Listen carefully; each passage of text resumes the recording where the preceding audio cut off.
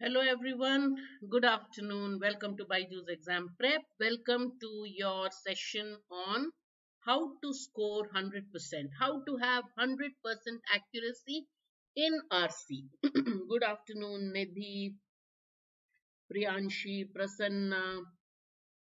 All right. So till now, what we've been doing is we've been trying to look at RCs, look at editorials, and say, okay, we have to read and answer, and I've made you answer every question, right or wrong. I've told you, mark it. Let me know what your answer is.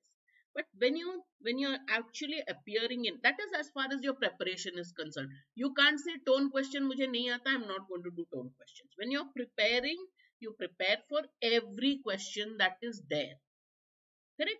Every question, easy, tough, even if it takes a long time. Parajumbles practice karo. In the exam, you may end up just doing the parajumbles in 15 seconds. But we practice, right? Good afternoon, Soumya, Hirva, Victor, Sonali, right? So, what is the key to getting 100% accuracy is select the passages that you want to attempt quickly but smartly. So that doesn't mean you have to scroll. So when time was not of a constraint, time was not a it was not a speed test, then we tell the students judge the paper first. A lot of people still do that. When they go through the section, in maths you can do that. So all the sitters you answer first, then you do the medium level difficulty. But English mein kya hai na, you have one long passage and then you have a question, then another passage, another question. How much will you scroll down? Okay, so you have to read the passage at least for 30 seconds. When you, let's say you read the first passage, okay, let me tell you, I am from an old school. Good morning nahi, afternoon ho gaya hai, ma'am. I believe that no question, there is no passage and no question that should not be done. Only after you read the passage, let's say for 3.5 minutes, you can answer 2 out of the 4 questions. So you have spent 5 minutes, 7 minutes on a passage. It is time well worth it. I would, if you're good at RC, if you're good at English, if that is your strength, I would read the first passage, even if it is tough, quickly read it, then look at the questions. Let's say first question बहुत long hai, false, except I am not able to get it, leave the first question, go to the next. All right, at least 2 out of 4 questions you're done, that passage is done, you've attempted it. बाद में time नहीं होगा to go back for review. I have never been able to go back to a passage. Even if there are 4 minutes left, I still prefer to do a summary or a parajumble question. That is if RC is your strength, right? If you're an average student and you say mere se max 2.5 passages hoga, 2 passages I can do brilliantly, after that I can do the VA and isme hi I can get lot of marks, then you should select the passage to attempt quickly but smartly. What do I mean by that? Read the passage in about 25 to 30 seconds. You see, the human nature, nothing is the substance of everything. Everything helps us to develop a consciousness which goes beyond the metaphysical. You read the first few sentences and you say, Nahi hoga. Then leave that till question 4, move to question 5. All right, ma'am, sometimes passages look easy, but the questions are of another level. Victor, that's always the case. When the passage looks difficult, the questions are easy. When the passage is easy, but if the passage is easy, you have understood it 80%, then what's your problem? Victor, don't say that. There are quite a few students who like RC, who do well in RC. Just yesterday, I was talking to a student who said that, I'm able to do all 4 passages. I'm getting 75 to 80% accuracy in passages, but not doing well in parajumbles. I said, what's the big deal? As long as you get everything correct in summaries also, you're set for a good score. There are a lot of people for whom it is the only reason you people are doing it. See, I am on the toppers batch telegram group. Okay, only if I give them a question to solve do I get it answered. Why? 15 doubts in DILR, 100 doubts in maths. Iska koi easy approach hai. Why doesn't somebody do that for English? If you practice as much as you are practicing for quant, there is no reason, Victor, why you would say VARC is not your strength. Try doing it now. Spend at least half the time that you spend for quant for VARC. All right. Now, if the passage looks easy, as Victor said, questions are difficult, half your battle is won because you've understood the passage. So, next, you're going to take time to eliminate options, and there you just choose the questions to attempt smartly. That means do not guess. Accuracy goes, so it's like the monkey's tail. I've got 15 correct, 15 wrong kind of answer. That doesn't work. So, what you do is, let's say it's a main point question, or let's say it's an inference question or a direct question, you're good at it, attempt these. If suddenly there's a question which looks a little complicated and you feel iska answer B bhi ho sakta hai, C bhi ho sakta hai, I've taken a minute already to think about it, then don't attempt it. Unless you say, okay, my gut feeling says B is okay, but generally, if I am confused between B and C, as I am in XAT mostly, I leave that question and move to the next. So at least 2 out of 4 questions are taken care of. If the passage is easy to read, at least 3 questions you can answer that way. But do not guess and say yahi hoga.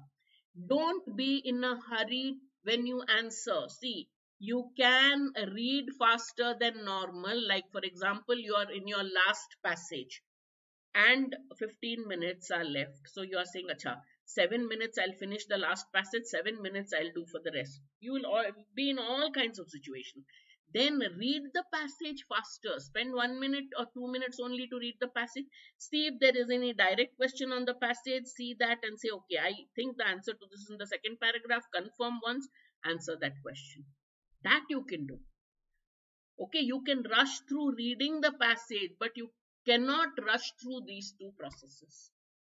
Last time in the editorial, I told you that which of the following, if false, will support the author's statement? What are you looking for? Which of the following, if false, contradict the author's statement? What kind of an option are you looking for? The original option itself. If it's false, it will support the statement. Then the option should be something which is against what the author said. But if it is false, it contradicts the statement. That means it has to be in line with what the author is saying. Once you have that, it will help you eliminate options when in doubt. In quant, we know what the author actually. That is always the case, Victor. If I come out of an XAT exam and you ask me the answer to this question, some passage, I won't tell you. Because I'd say this guy will next say Savitri ma'am boli thi B and unka C ho gaya, galat hai, whatever, don't say that. Because it's a subjective test. But in that subjectivity, there is a replication.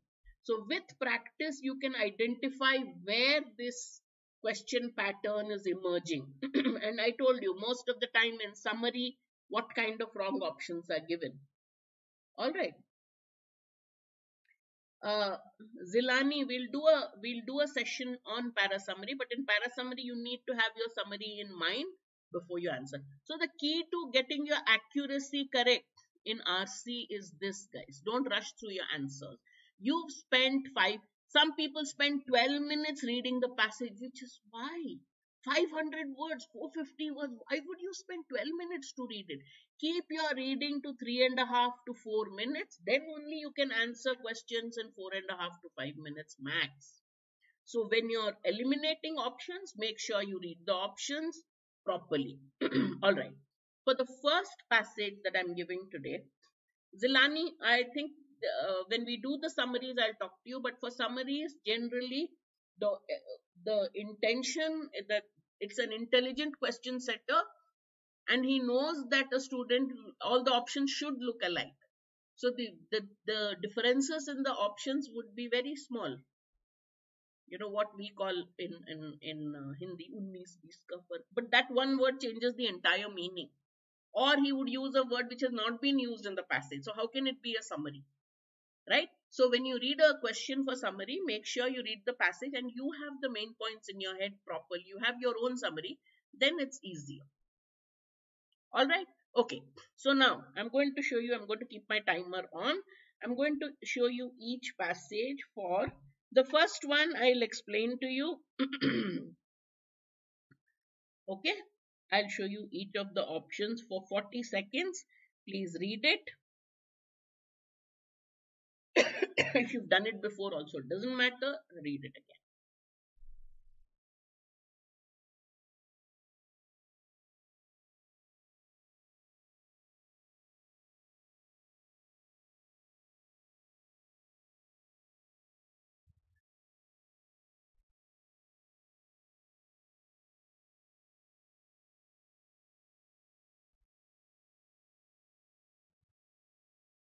That is where you have to spend time. Stuck between two options, we'll figure out how to answer that. Here's one. Okay. Next slide.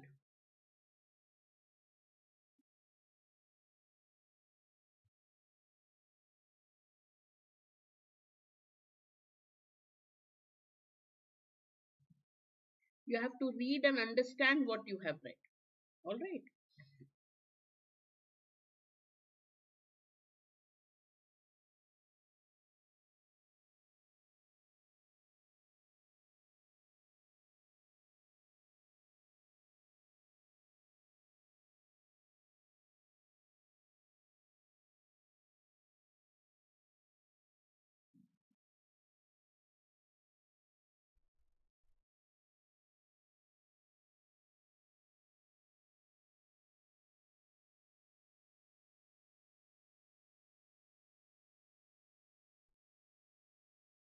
Okay. Next one.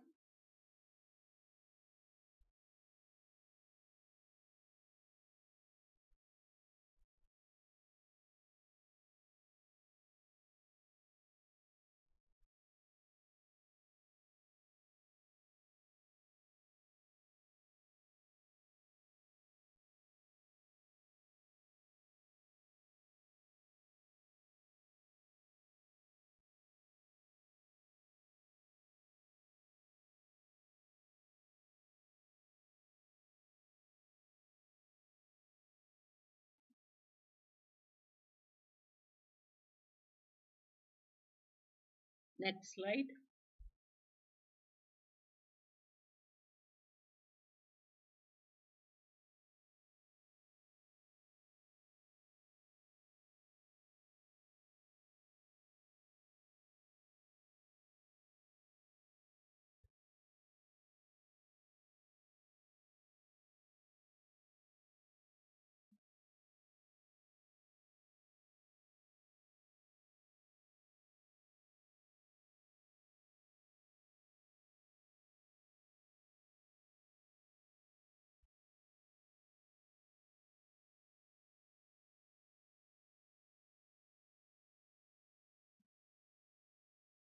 Now, I chose this passage knowing that many of you might have solved it because the questions of the passage is easy. It's in straightforward language about currency use in China during the Tang dynasty, right? And they've given it very easily: coins, textiles, grain. It's very nicely structured.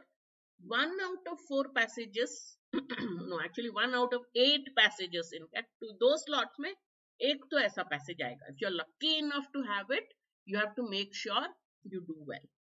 In the particular year when this was given, students made mistakes in two questions. Why did they make them? And that cut down the accuracy for an easy passage. The passage was easy to read, right? No difficult words, nothing was difficult.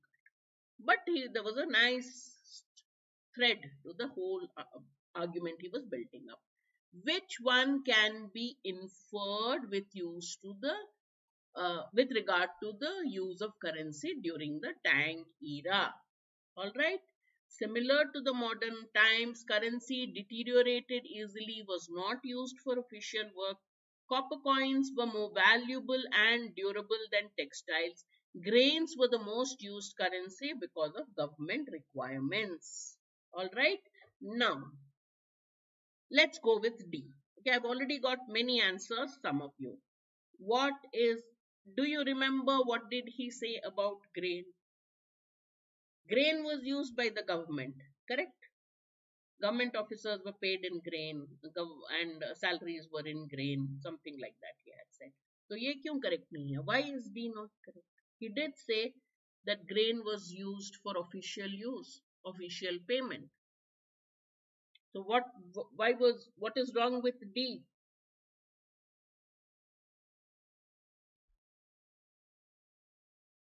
Anybody? Grains were not the most used currency. So here what he did is they mix up a fact with an incorrect fact, an incorrect statement. All right, they were used in government. Government use में grain था, but they were not the most used currency. Okay, what is wrong with C? What is wrong with C? Copper coins were more valuable and durable than textiles.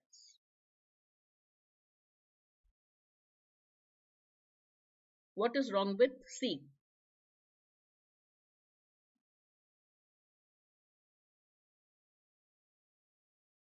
No, no, the value. No, listen. If I want to make a payment, okay, you have to pay either 15 copper coins or its equivalent in a bolt of silk.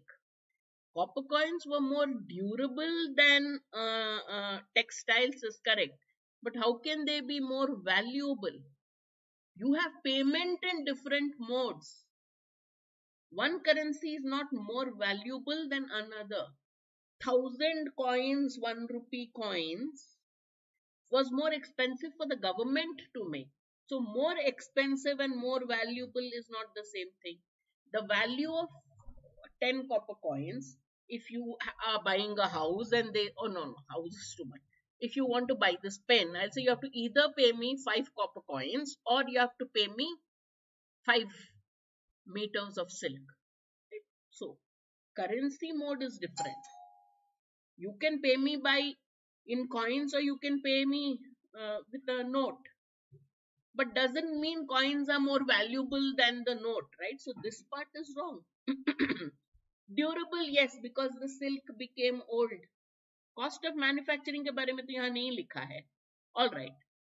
What about B? Currency that deteriorated easily was not used for official work. It was used.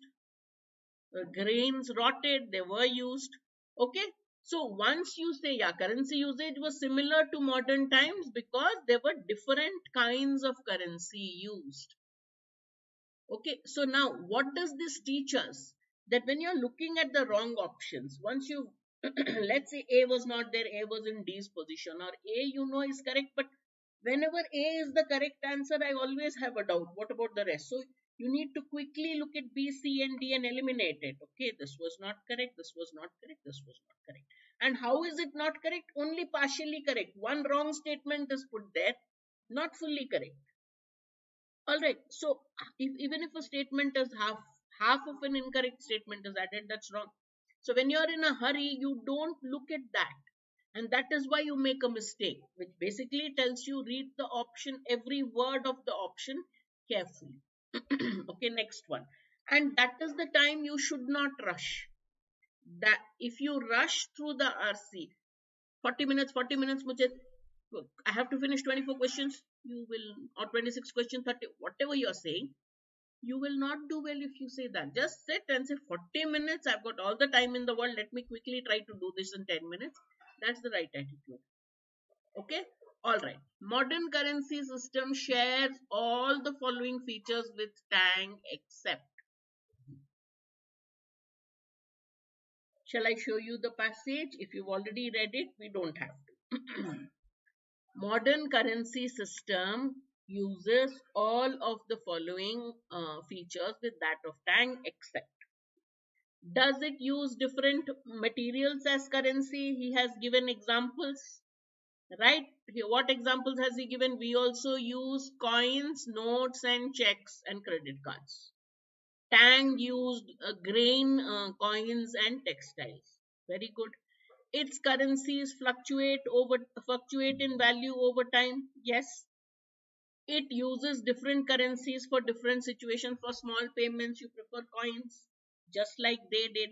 For government use, you use something else, just like they did. Now, modern uh, currency is undergoing transformation. We cannot infer that about Tang. That is not a common feature. Many students got this answer, or left this answer because they were not sure. Now remember, it said the last paragraph said our currency system is changing in front of our eyes. The modern currency system is undergoing transformation. Tang dynasty, nothing has been said about transformation. So that is not something they have in common. Got it? Okay. Next, steady and stable. He uses the word textiles were steady and stable. In what way were they steady and stable? He has given it in the passage. If you didn't know it, you have to just go back to the part where he talked about textiles. Okay. Supply of textiles, there was no problem. They weighed less. The dimensions were steady, the value was stable, and you could use it for large transactions. These are the 4 points. Supply was steady, they weighed less than their equivalent, dimensions remain the same, steady, and the value of different textiles also was stable rather than the fluctuating value of coins. Copper का value change होते ही coins का value भी change हुआ, but that was not the case with textiles. So when he uses steady and supply, he is talking about they didn't have a problem with supply. Dimensions and measurements. So just remember, always synonyms will be used. Okay. Quality also, but he never talked about transportation. He just said that transportation costs were involved. Okay, but he didn't talk about unreliability. Therefore, it's D. Okay. So this was a passage where you could have got 4 on 4. What's the fourth one? Now, this is an application based question, and again, sadly, when we did the analysis, many students got it wrong. Application based question. They spent a bolt of silk. Now, let's quickly go back to the part of the passage where he tells you how the silk thing was used. All right. Textiles के बारे में, in circulation, textiles also had advantages and disadvantages. What were the disadvantages? If they were in circulation for a long time, they would show signs of wear and tear. If you use the same cloth for exchange, obviously it will show signs, even notes that is the same, right? So stained, faded and torn bolts of textiles had less value than a brand new bolt. So you bought, let's say you bought a bolt of silk as currency. You kept using a bolt of silk, the normal dimension he has given you, so many centimeters by so many centimeters a bolt. Let's take it as a meter of silk. Okay. When it was new, obviously it was worth more, its value was more, and an old piece of cloth, old piece of silk would obviously cost less. Furthermore, a full bolt had a particular value. Full, entire 1 meter or 5 meters had a particular value. If suppose you wanted something less, something worth half of the value of the full bolt, what would you do? You had to cut it. And if you did that, cutting it to smaller pieces lessened the value of textiles. So that is why, unlike coins, textiles could not be used for smaller transaction. Everything that you bought could not be exactly rounded off to a bolt, right? So sometimes it could be half or maybe a quarter. Then when you cut the piece from the standard dimensions, that cut piece, its value went down. Understood? So now he is asking, economically, therefore, economically, what would be a sound decision for a small purchase worth 1/8 a bolt of cloth? 1/8 of a bolt of cloth, which is the best way to pay it? Take a piece, cut it to 1/8, right? Read. Now tell me. But आप एक piece को लेके 1/8 cut कर रहे हो, so what will happen to the piece of silk or the cloth? It loses its value, and next time when you want something worth one bolt, you're not having one bolt. There also you will lose. If you cut, it's like I keep telling youngsters, gold, you lose either way, when you buy and when you sell also. So it doesn't make sense, because when you're selling, let's say I bought this bangle from a jeweler. First, when I bought it, he is going to take making charges. Even if they say minimum making charge, kuch to lega. Okay. Now, when I sell it, he'll again cut wastage charges, making charges. He'll again cut and only give me the value of the gold. So both ways you are losing. A is not the answer, because you are cutting a bolt of cloth, and cutting a bolt of cloth means you are lessening its value, you're lowering its value. So A is not the answer, guys. I'll take you back to the passage. Tell me, how is A the answer? For large transactions which are worth 1, 2, 3 bolts, use textile. If it is parts, quarters, then the dimensions of a bolt of the value of text, no, not this, sorry. Here. Textile, one, it should show signs of wear and tear. Okay. A full bolt had a particular value, but if you cut textiles into smaller pieces to buy or sell something less than a full bolt, that lessens the value of textile.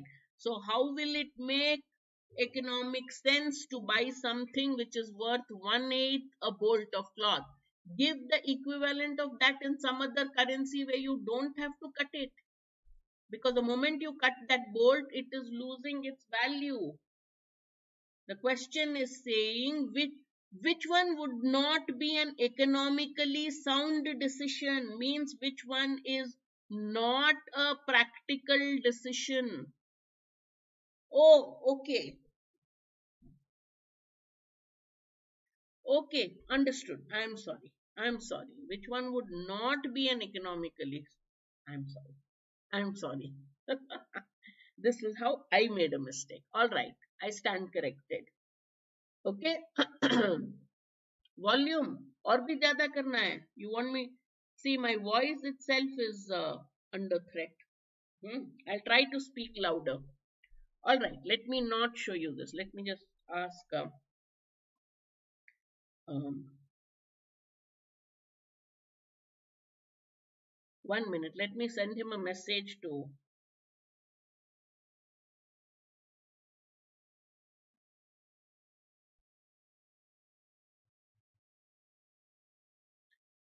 Okay, I'm speaking a little softer than I normally do, but let me try to solve.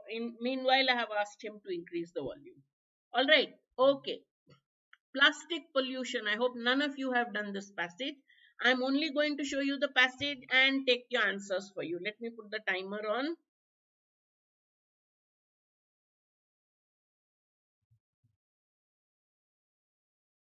Let me put the timer on.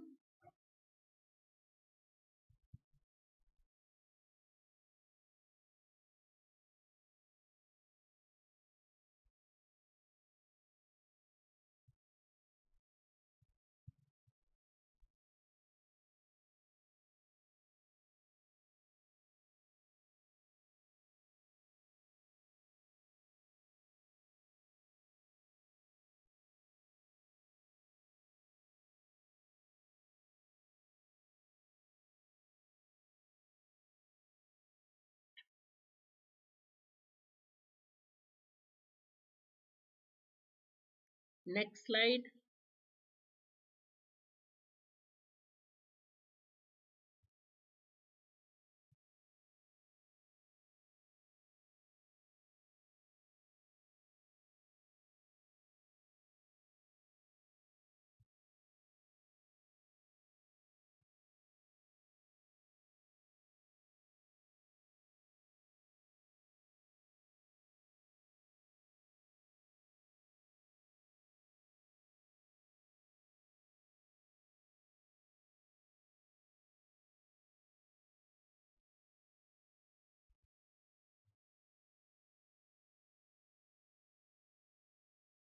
Next slide.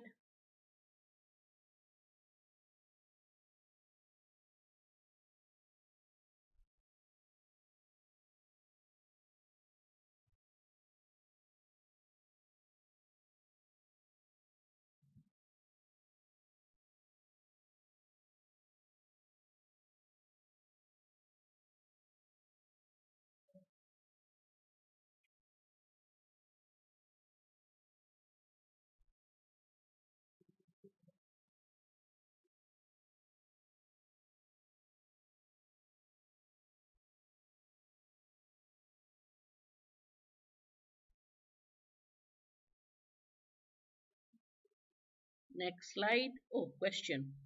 All right. Okay. Question 1.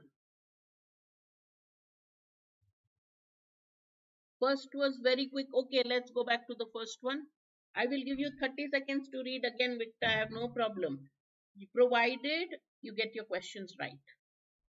I'll give you 30 seconds for the first slide. Okay? All of you. 30 seconds for every slide I can give you. Still, you are reading it within 4 minutes.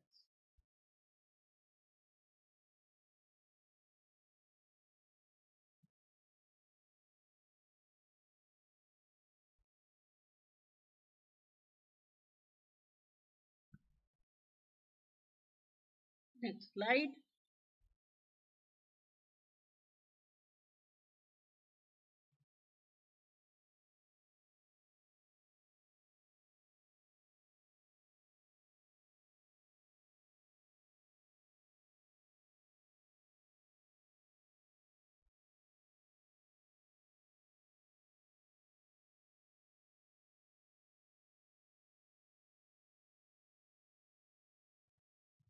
Next slide.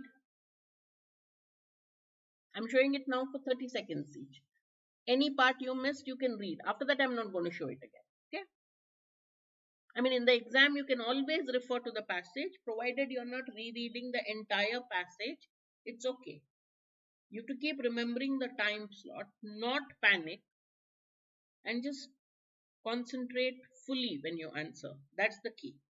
And understand the answer options. More important than understanding entire passage, you don't have to understand. All right. You only have to understand 20%. The problem is we don't know which 20%. So let's read the entire passage. Which of the following interventions would the author most strongly recommend or support? Question 5. Recycling all plastic debris in the seabed, having all consumers change their plastic consumption habit, completely banning all single-use plastic bags, or passing regulations targeted at producers that generate plastic products. Is it C or D? Now we know that he says he is not in favor of recycling. He says recycling se kuch nahi hoga. Recycling is like hitting a hammer into a wall of a falling skyscraper to prevent it from falling. That is how ineffective recycling is. Then he says that consumption habit of consumer se kuch nahi hoga. We know that he has said A and B. He is against single-use plastic and he is against this. So which one would he favor? These are the two options that got the students. His target is producers. Now, single-use plastic bag production and use. But here, this would be everything because it is targeted at producers. That is the key. He is against plastic producers. Therefore, it is D. All right. Okay. Next question.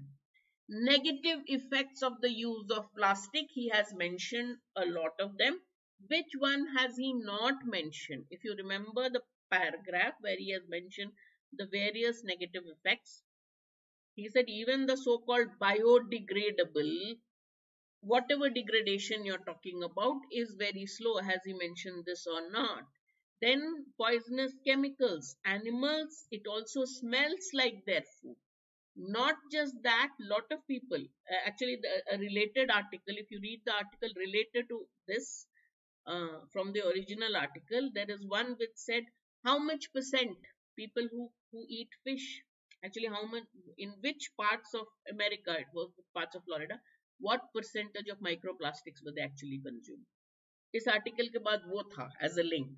So poisonous chemicals released in water should be there also. He did talk about the digestive system. Some take plastics itself, which full plastics which interfere with the digestive system. Some with plastics which do that. But has he talked about this? No. So easily it is B. Okay. All right. Next one. The very first paragraph, he says, I don't like being lied to. Right? What is the lie he is referring to now? I know you might have read the passage before, but whenever they give a question based on a word or a phrase used, refer to the passage always and read that part quickly. The only thing worse than being lied to is not knowing that you're being lied. It is true that plastic pollution is a huge problem, and it is true that we should reduce our plastic footprint. The lie is that blame for the plastic problem is wasteful consumers, and that changing our individual habits will fix it. What is the blame? Blaming consumers and telling that changing consumer behavior will fix plastic pollution. You have the answer. Now look at the options. That will always help you eliminate the close options. 7 should now be a cakewalk.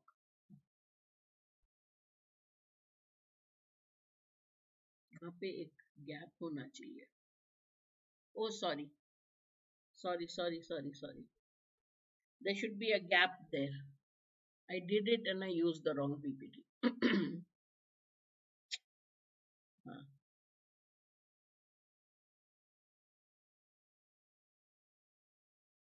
What is worse? This is not the lie. This is not the lie. Lie is the wrong person being blamed. Answer by mistake, I showed it. Yeah, but even otherwise, you would have got it. All right, next one. What hammering a nail is halt to fall. Okay, what kind of figure of speech is this? Hammering a nail is to halting a falling skyscraper. What's he doing here? Using an, okay, all right. IIFT अभी तो exam ही नहीं है. It's part of CAT. We would normally ask. All right, question 8.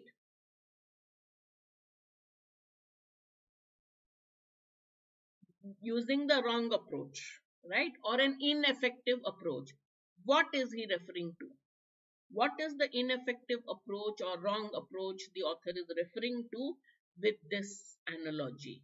Relying on emerging technologies to mitigate all ill effects of plastic pollution, encouraging responsible production, focusing on plastic behavior, or focusing on single use plastic. Is it C or D?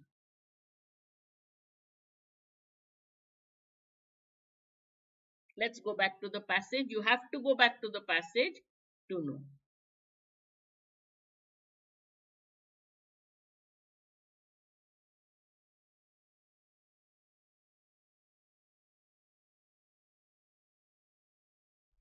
Recycling plastic to saving the earth is hammering. So he is using it in terms of recycling. All right. Then he says the actual problem is talking of recycling as fixing the problem of pollution. The problem is that recycling will not fix it. All right. So what is he talking about?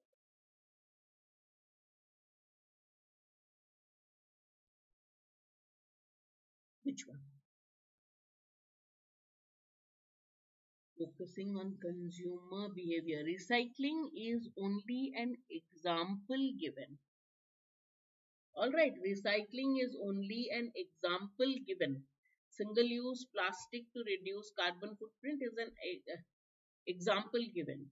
But the key here is focusing on consumer behavior. Consumer behavior, whole point is single use plastic production, not so much the use. So by putting the blame on us and saying recycle single-use plastic cannot be recycled. Then it's wrong. Okay, so this is an example, but basically, what is it? Consumer behavior is the wrong approach. Okay, all right.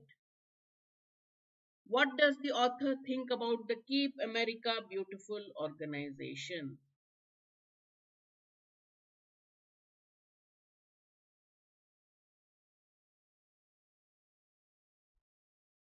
That is the purpose of having reading comprehension, Victor. That you are supposed to read case studies, yeah, cases, and they are not those tiny caselets that you get, the one paragraph caselets you get in XAT decision making. They are a few pages long. They are 100 pages long. You're supposed to read fast, summarize the main points. So we normally, these are, you will be taught all this mind mapping to remember the main points, and that's how you get to it. Yeah. It is a greenwash, but it's not a benevolent attempt. So A is wrong. Many people saw greenwash and thought, "Huh, greenwashing to hai passage mein." So in a hurry, you would mark this, but it's basically a cover up, a sham to divert attention from them to somebody else. Okay. All right. How many questions did you get right in passage 2? Even if you've done it before, you should have got 4 on 4. If you've not done it before, also you can get 3 on 4. That's the key. All right. So getting 100% accuracy is not difficult. What did I say?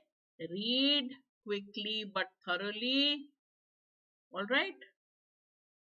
Read the question, understand what is the question asking you, and then most important, give yourself time to eliminate answer options. Don't do that in a hurry. If you do that in a hurry, your accuracy will go no matter how well you've read the passage. All right. Okay. Enroll in our test series. These are our toppers. We're very proud of them. There were many more, by the way.